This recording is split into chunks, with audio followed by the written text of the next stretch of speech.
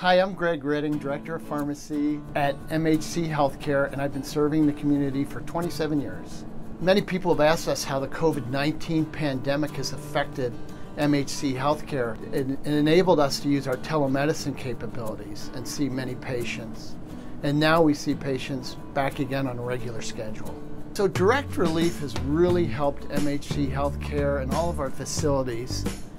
We have many uninsured and underinsured patients that come to see us, probably on the level of 30 to 40%.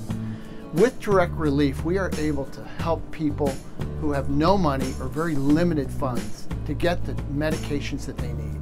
All of us at MHC Healthcare want to thank Direct Relief for the free medications that they've given our facility and for our patients. We really appreciate it.